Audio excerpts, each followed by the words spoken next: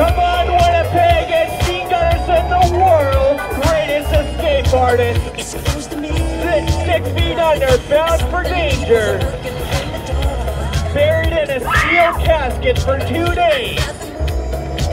Will attempt one of the most dangerous escapes of his entire life.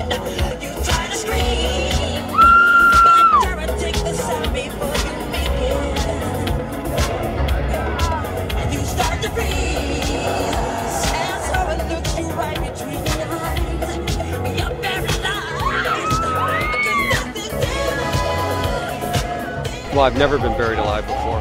Nobody's ever been buried alive for this long and tried to escape. Are you ready? I'm going to be in there for 2 days without food and water. Actually, I haven't eaten for the last 3 days, so it's going to be very cold. Because, again, the steel of the coffin is cold, the ground is cold, the air, you can see it's snowing right now. The air for the ventilation system is coming from the outside air.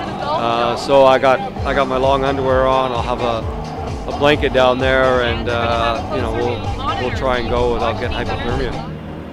This is as real as it gets. Down he goes, no turning back now. No camera tricks, Dean's inside there. Being buried into the ground, 6 feet under. Well, I would like to try and escape on Sunday, Halloween, about 1:26 p.m., which is around when Houdini died.